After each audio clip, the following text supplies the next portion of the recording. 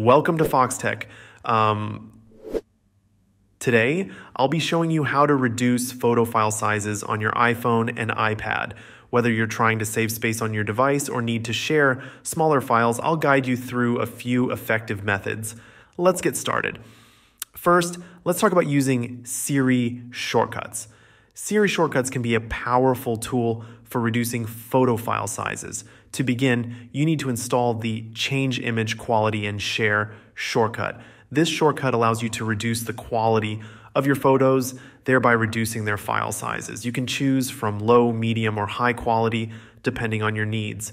This is a quick and easy way to manage photo sizes without needing any additional apps. Before you can use this shortcut, you'll need to enable untrusted shortcuts on your device. To do this, go to Settings, then scroll down to Shortcuts. From there, toggle on Allow Untrusted Shortcuts. This setting allows you to install and run third-party shortcuts, like the one we'll be using to reduce image quality. Once you've run the Change Image Quality and Share shortcut, it's important to verify that the file size has been reduced. You can do this using another shortcut called Photo and Video XF Data. This shortcut lets you compare the original and reduced file sizes. By using these tools, you can potentially save up to 70% of data, making it a highly effective method for managing your photo library. Another great option for reducing photo file sizes is the Image Size app. This app allows you to crop, resize, and adjust the resolution of your photos.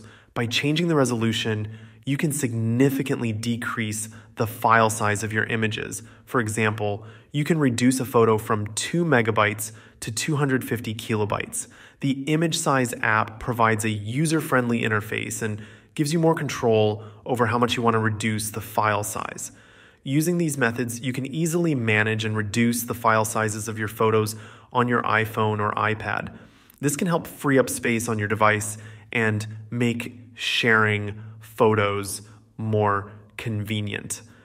Thank you for watching this tutorial on Fox Tech. I hope you found these tips helpful for reducing photo file sizes. If you enjoyed this video, please give it a thumbs up and consider subscribing to our channel for more updates and tips on managing your device. Your support helps us continue to create valuable content